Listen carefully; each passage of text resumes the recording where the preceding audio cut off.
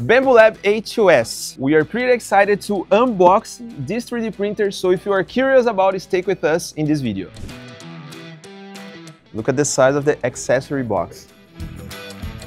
Maybe I'm doing this wrong because I remember the H2D, we have the connectors at the bottom of the box, then I take it all the way up. So let's repeat it. So all we need is to take this off like this, and now it's free to go.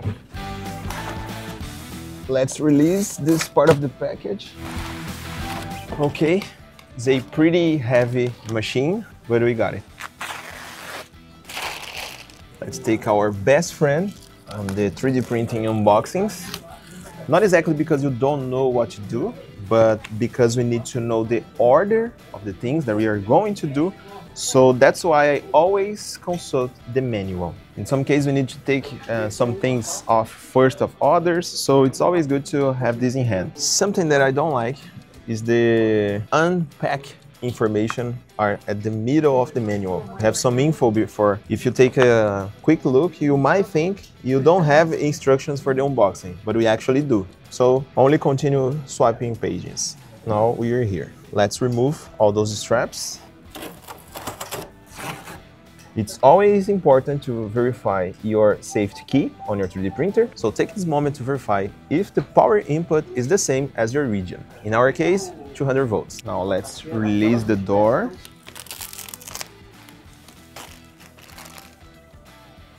Please, I like this moment. It's the last time this glass will be clean. Let's release the glass cover. Now, a part that I am really afraid of is to handling this. Let's make it carefully. Okay.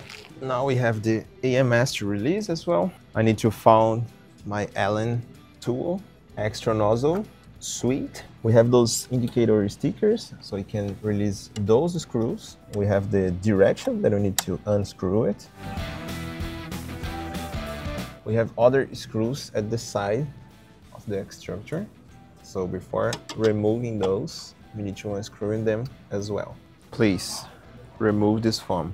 We have another one to remove behind. Let me see if I need to release something. Okay, we need to release this one. We need to release the X-axis as well. Let me take a cutter. Something that really impressed me is how smaller this is comparing to the H2D version. I start to think if this may have more print quality or at least more acceleration because it's so less bulky than the H2D. I don't know, let's check testing it. Some stickers. I don't think we have anything else. Another difference. On the H2D, we have two cutters as these ones, both sides. Obviously, in here we only do one, so it's in this side. This is the cutter tool for the tool head. Always good to do it carefully. Another highlight, this glass also won't be clean soon. Now it's time for the safety key. Alright guys, the power cable was inside of the AMS, and fun fact, this does not work in Brazil because we have a different format for this cable. So I can use this without an adapter, and sometimes we are not the first option for the manufacturers. So let's use my own cable. Now let's start. We have Portuguese, which is a good thing, but I will do in English. The fact that I only need to access Bambu Handy and will be connected to all my current printers, I love this. Let's agree with Bambu Lab terms. We don't have any option. The printer is showing an alert. Did you remove all the screws from the build plate? Yes, we did. The side ones and the back. Before they start printing, let's install the AMS. We are going to install the spool holder for the right nozzle. We only would use this one if we had two nozzles. So if we have an upgrade soon enough to install in here, maybe use this guy. Instead, we are only going to use the AMS. There are two simple steps to install the AMS. We have the cable that we need to connect in here. and at the back of your printer. And also we need to install the PTFE tube. Now let's steal a filament spool from our farm really quietly. Busted. Only one spool. We are all set. Now, as our H2S are saying to us, it's time to create. Let's get started.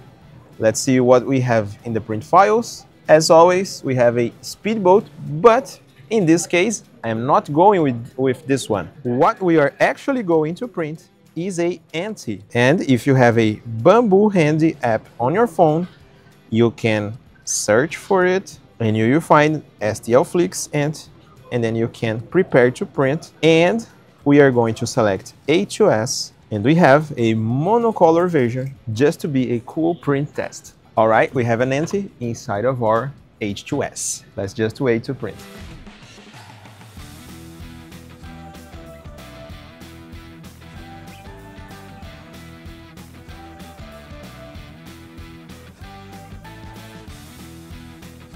Guys, look at the result of this print. The smoothness at the surface is still impressive to me, and now I'm really excited to test it. Maybe soon enough I will be sharing my opinion with you guys. See you there. Now the printer is done, we are starting the tests. Let in the comments what you want to know about this machine, and I'll see you in the next video. Bye bye.